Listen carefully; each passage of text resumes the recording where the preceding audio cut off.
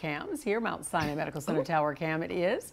And still looks a bit gloomy out there, but certainly cleaning up and clearing up from what it looked like earlier today, Betty. It's starting to look more like a date night in Miami. Uh-oh, you know? okay. Why not? I'm sure somebody's stepping out. Somebody's going to have a date. Oh, okay. absolutely. But if you are heading out, you should know we're under a flood watch through tomorrow evening. An additional 1 to 3 inches of rainfall. Maybe some localized areas get a bit more than that once we get more of the soaking storms setting up.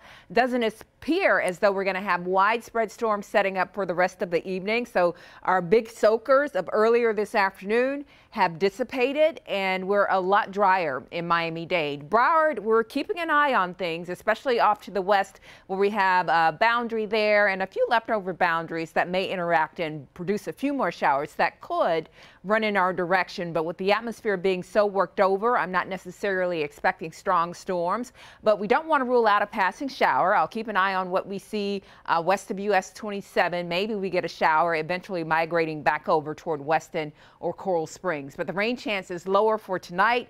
And then tomorrow, it's going to go higher. Our future radar not necessarily painting a lot of rainfall over Broward and Dade for this evening. It is showing a few showers around, say, 11 p.m. and overnight around the Keys.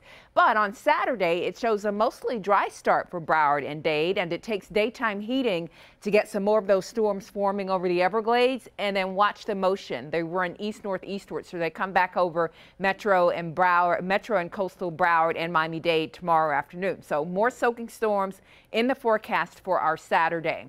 While we get soaking storms, we'll also be keeping an eye on Arlene, still a tropical storm at this point, but later tonight it starts to weaken as it runs into hostile conditions over the Gulf of Mexico waters, moving southeastward. So this is not a system that's headed for Florida. It stays away, but it does keep some moisture near us, and that moisture will be fuel for our storms tomorrow, and maybe even for Sunday. We'll have some more storms developing with daytime heating.